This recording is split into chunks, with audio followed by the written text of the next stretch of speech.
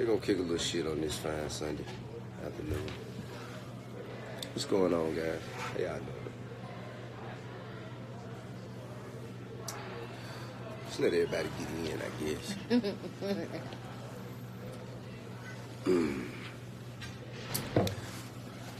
I hope y'all Sundays is treating you lovely. You know what I'm saying? Just want to call and kick a little shit while I'm waiting on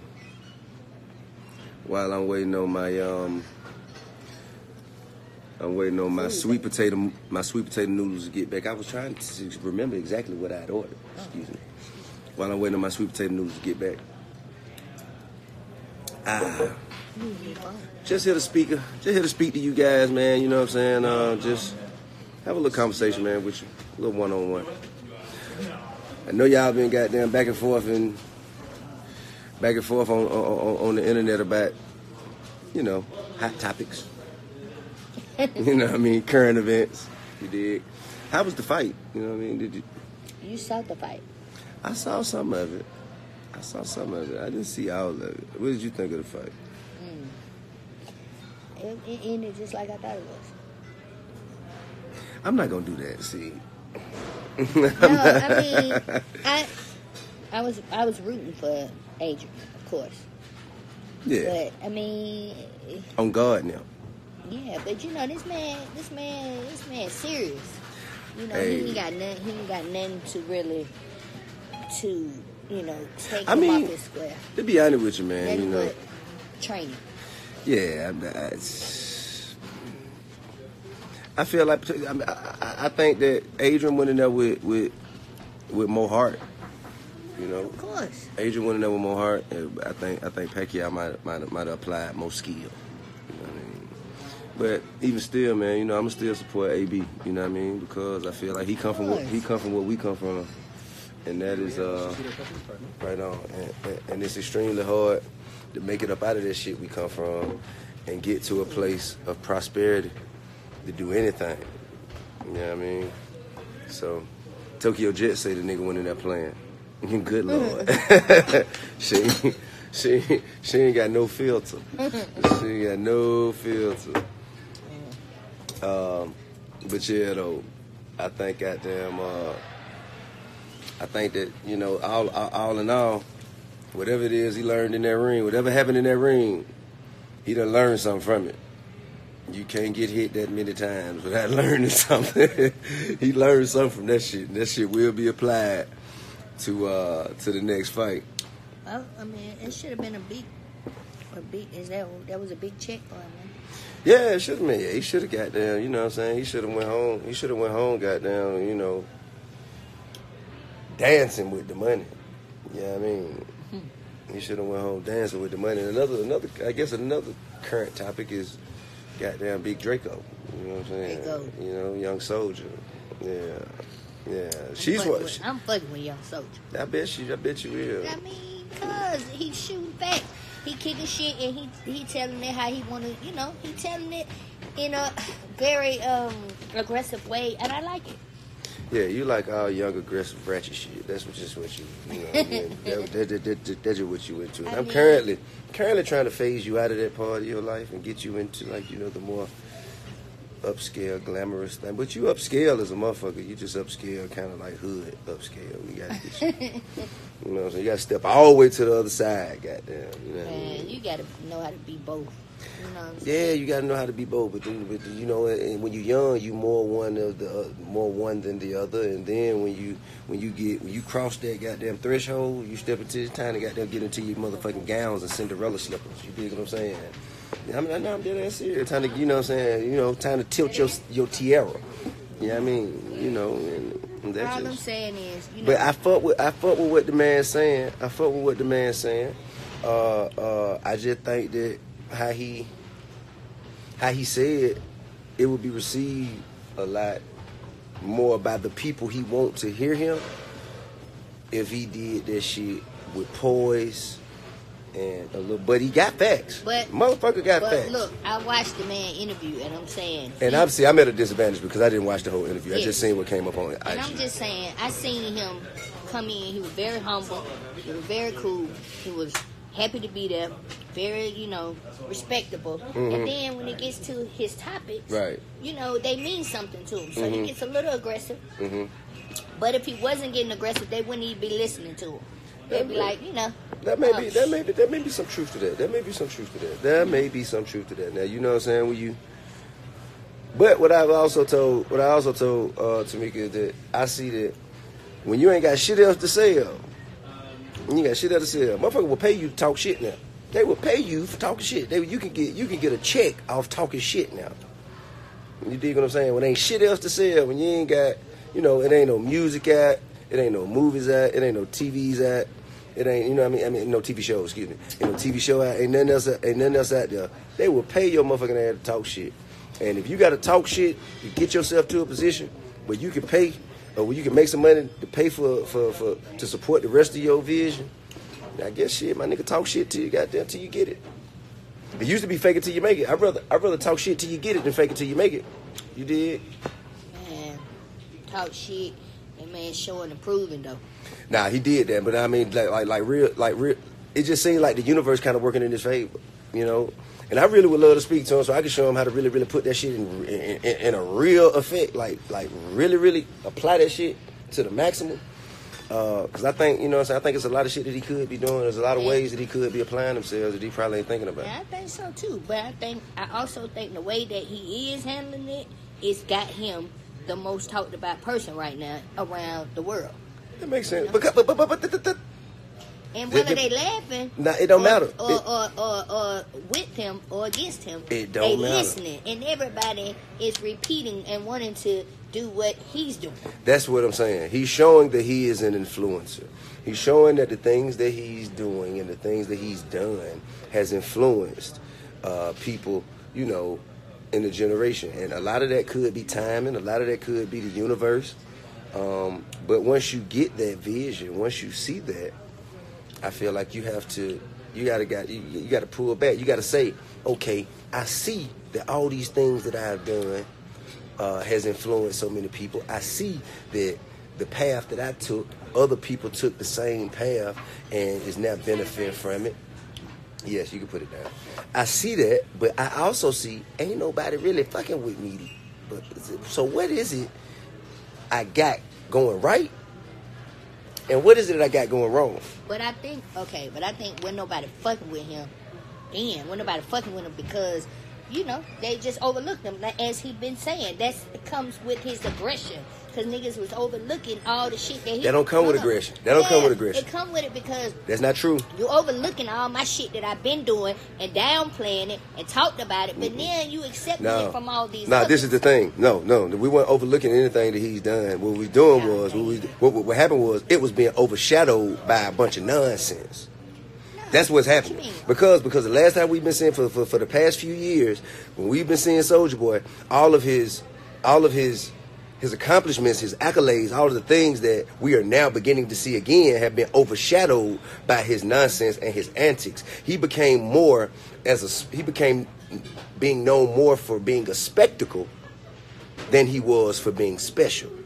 You dig what I'm saying? It ain't because we don't want to see him that way. You know what I mean? Well, everybody has some shit going on in their careers and their lives that they have been a spectacle and not been on the best side of the, of where you should be. I mean, but don't get me wrong. We are as people, like, it wasn't because he was aggressive. He was aggressive and he was still, like, on some shit that motherfucker could get behind and support. And I believe that I would have supported him. Just because he's a young black man, he's been doing this since he was 15, 16, and he is a producer. He's written. He's, you know what I'm saying? And he started a wave, Well, why everybody want to hate on his new, his goddamn game box or whatever he got? Man, I mean, I ain't a gamer, but I feel like if you are going to, all of you gamers out there, if you have invested in anybody else's game, you should go invest in his as well. That's right. If you are a gamer, I mean, hey, trying to make it, why not support him? If you play games, I believe in that. I'm with you. I ain't shit, man. I ain't got no goddamn quarrel against that. I think you're absolutely correct about that. You dig what I'm saying? I do. But I also think it's on him to be mindful of how he present himself to the world. If you want to be received as a legend. You got to present yourself as a legend, my guy. You dig what I'm saying? I mean, but he ain't. I don't think that he's done anything that he can't learn from, adjust to, and and come back and reposition himself in a way where he can benefit from all of the greatness that he's put forth into the industry. I don't either, because as of right now, I feel like. But if he keep doing the same thing, he's gonna get the same results. You dig what I'm saying? Going about shit the way that you've always gone about it is only gonna get you the shit that you've already got. At this point, he can turn it around, because what he started is a great start. Is a great movement. But what you going about it? You saying that you saying that people. They're listening now. They listening now, but you're saying they drifted away from him, right? Because of his aggression. It wasn't because of his aggression. No, it was because of a lot of the buffoonery. It was a lot of buffoonery. It was a lot of away from him because of the aggression. They're back because of the aggression. But I'm saying. But that's what made people. The way he presented himself made people overlook his actual talent, his actual contribution to the culture, and they were only looking at him as his antics. The antics that you're talking about, like with the Chris Brown stuff and all of that, that's what made them overlook all that's another thing. Like the whole Chris Brown thing. Like that to me. It wasn't he didn't start it. He said I've seen the interview. He's saying that it was an honest mistake. He liked something, whatever, Chris didn't like it. They had some words or whatever. And the way you deal with that is, you know what I mean? For one, the whole back and forth thing, that can't happen. Like, okay, I did something you don't like, you said something about me. I said something in return. Then if it go back and forth, like that's it. I'm gonna say one thing. Once I say what I say, that's it. Everything else gonna be said offline, in person. You know what I mean? Because then it ain't about you and him. It's about the spectacle that you putting on for the rest of the world to view. And everybody gonna just be sitting back with their own motherfucking opinion, whether on you or him. And the problem that you have, the issue that you have, has become an afterthought now. Now it's just about, hey, let's watch these motherfuckers go back and forth. You dig what I'm saying? I ain't into that. And I feel like that is where you reduce your value. That way you reduce your value. That way people start looking at you less like a legend and more like a spectacle. And that's what I think he went wrong. I don't know. I could say that too. But all I'm saying is, I feel like the way he came back. Oh, we talking about Big Draco, y'all. You know what I mean? We talking about Big Draco. Though his aggression comes from the lack of, the aggression now comes from people overlooking and him feeling like, hold up, let me let y'all know like this and that. Right. And anybody gets aggressive. And he should do that. I feel like he should do that. I feel like he should do that. You know what I mean? I ain't got no. And he kicking facts. And all this shit he's saying. Everything he's saying is true. It's real. Everything he's saying is true. Everything he's saying is true. Like he's been telling us he's been legends, and now, now motherfuckers want to give him their credit. I mean, man, listen, bro. Like, that whole internet wave, now that the people who making money out the internet right now, you dig what I'm saying? They all owe him, and 50 Cent for that matter.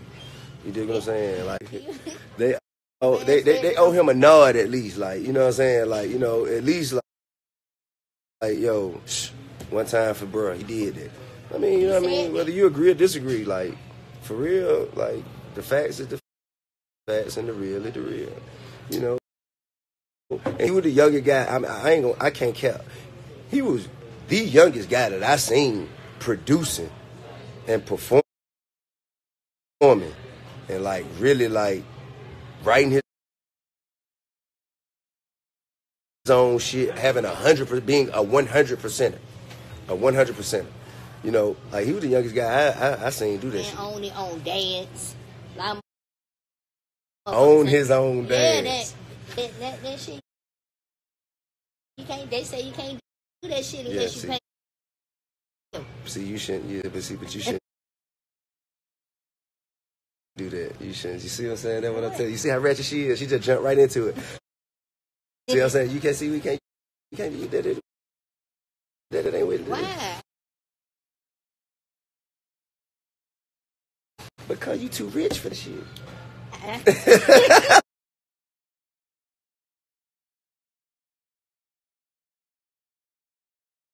You too.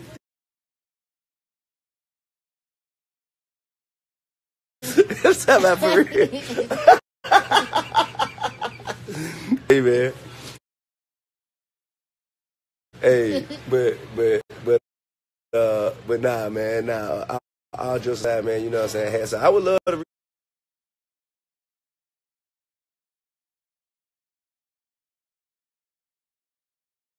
reach out to him. Somebody asked me when I reached out to him. You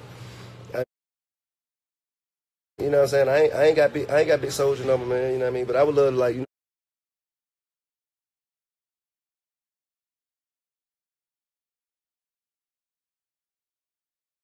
know, help him navigate his way through that shit, man. Kind of like, because I actually pulled up on him. I pulled up on him before, man. You know what I'm saying? When the antics were at the height of buffoonery before,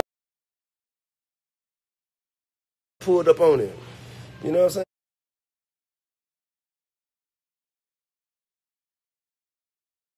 Yeah. Him and Sean Kingston. I pulled up on him and was like, "Hey, bro, what you doing, my man? Like, for real, you know?" And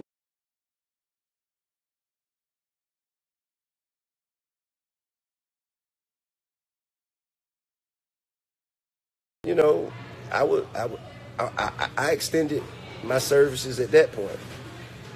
You know what I mean? I extended my services at that point. Never too rich for the culture. Damn right. Hey, man. You ain't tell them. Listen, man. Let them know. Listen. Let me tell you something. Man, here, man. There is a time and a place. There's a time and a place for everything. I am. Yeah, I'm bougie. Yeah. Bankhead bougie. You know what I mean? No bankhead bougie. Buckhead bougie. Shit. I don't even know nowhere. I got to put myself in places that's not just age appropriate, but tax bracket appropriate. You know what I mean? Like, if I'm the richest motherfucker in the room, then I'm the only motherfucker who got something to lose. Like, I'm just being, like this is just real deal. Like, you know, I love to come somewhere and enjoy myself, you know, baby, and I'm gonna go anywhere I want to. But baby, I've always been told you I always be the richest motherfucker in the room. They say you never hang with motherfuckers on your, you know what I'm saying? Look, same man, page. let me tell you something. You always want to level up. Level up. I know it. That my goddamn. That my.